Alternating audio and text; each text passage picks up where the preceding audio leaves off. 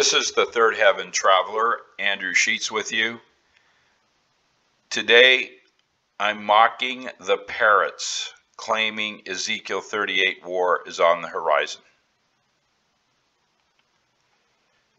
A few weeks ago, I posted a blog titled, "The Russian Invasion of Israel Won't Happen Until After the Rapture."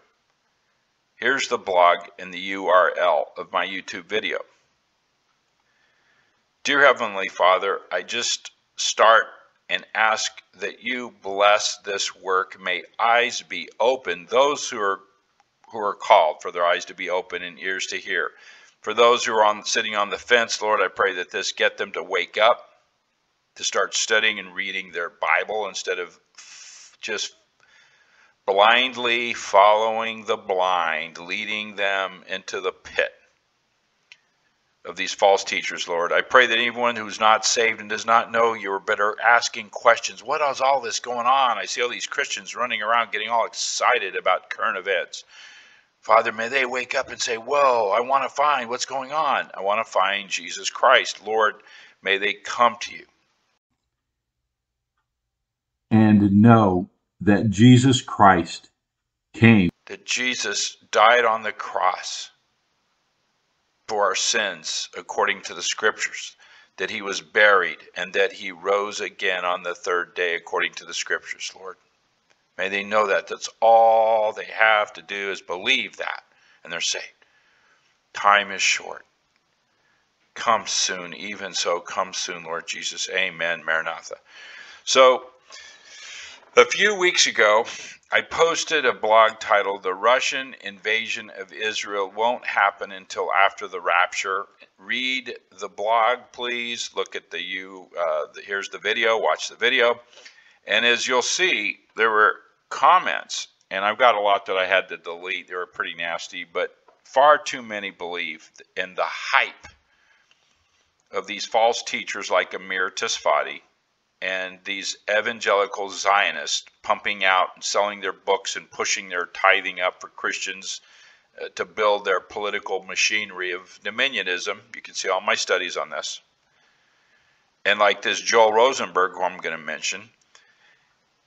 And they're like, no, no, no, no. And even Terry Malone of Calvary Prophecy, who's really good on Bible eschatology, he's even mixing this up, and frankly, I think he's confused because he's jumping both sides. He says, oh, we're looking at Ezekiel 38. Yeah, possibly now, any day, or it could be right after the rapture, but it's right now, the stage is set. And I agree. Oh my, yes, the stage is set. We're seeing Ezekiel 38's pieces being set up in place. But this is only the foreshadow of something way down the road. But if we read Ezekiel 38 carefully, Israel is at true peace. And this is only in the Millennial Kingdom when this happens. Let's read Ezekiel 38, verse 11. Let's read it. How clear can this be? And thou, that's Gog, the leader, bringing down his alliance, his coalition of forces to take a spoil of Israel. Okay. And verse 11 reads, "And thou shalt say, I will go up to the land of unwalled villages, and will go to them that are at rest, and dwell safely, all of them, dwelling without walls, and having neither bars nor gates." I plead with you, listener or reader of this blog, do your research and really understand the words here in verse 11. This is all lining up with Zechariah, Micah, Jeremiah. The prophets clearly state what this millennial rest is. Take that and read it and study it with Revelation chapter 19, Revelation 20, and 22. Read the end of Revelation to really understand what's going on here.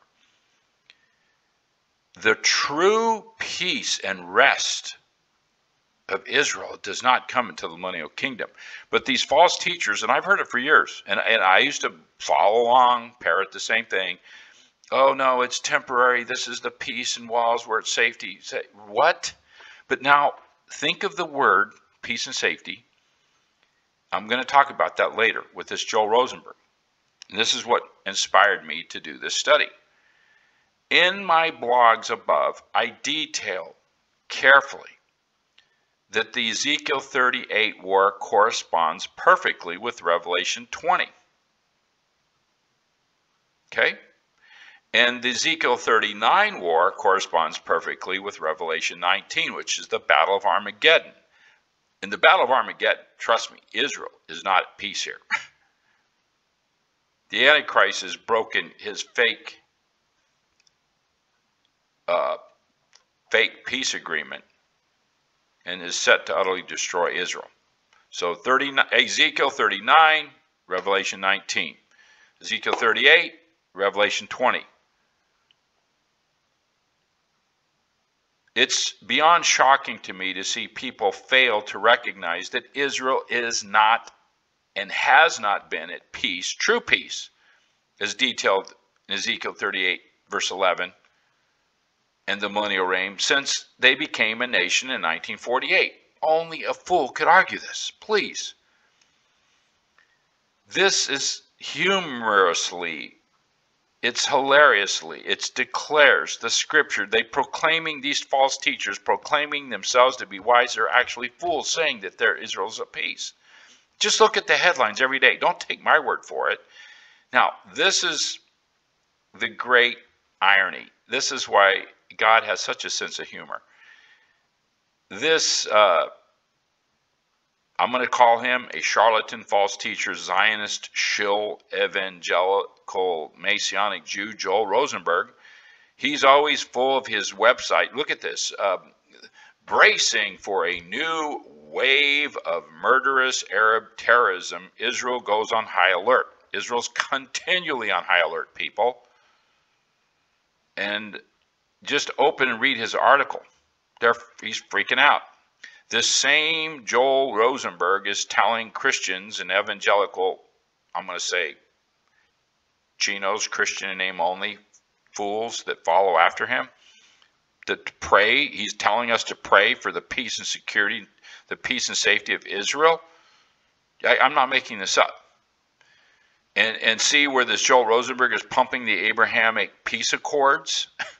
I'm not making this up.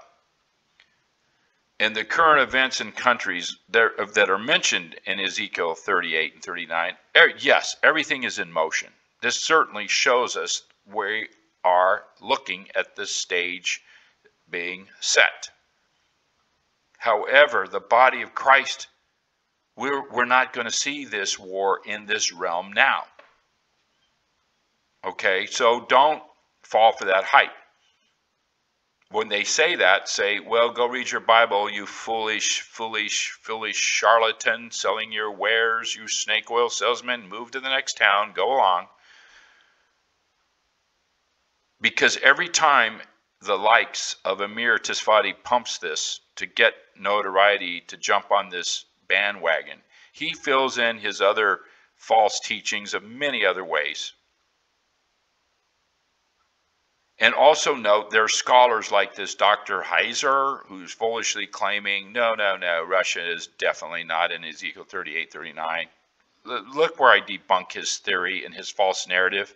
Yes, let's clarify. Yes, Gog is a leader, a very evil leader who takes forces in this coalition, and part of which is now Russia, Turkey, Iran, etc., to wipe out Israel. And read where, so don't go foolishly thinking, oh, Russia's not even involved. Well, is the Russia we see now with Putin is going to lead this charge? No, absolutely not.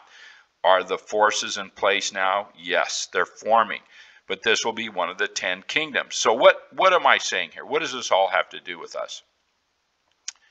Look up, saints. We are now at the very door. If these things are now setting up now, imagine how close we are to going home. Praise God. Father, thank you. I pray that eyes be open. Thank you, Lord. Even so, come soon. In Jesus' name, amen. Maranatha.